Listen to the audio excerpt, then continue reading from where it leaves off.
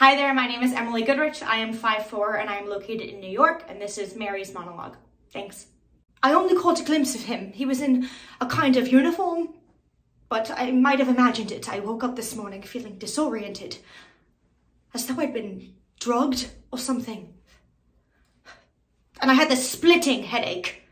So I looked through my suitcase for some aspirin, but I didn't have any. So I stumbled out of my room and I saw that Mrs. Hubbard's room was ajar. I called to her, but she wasn't there.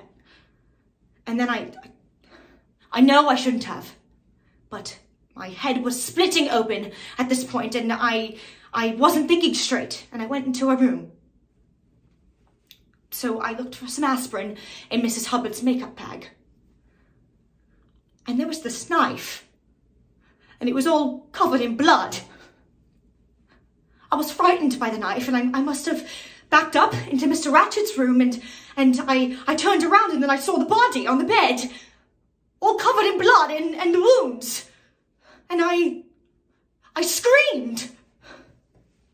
And then I saw the man with the gun, and that's all I remember.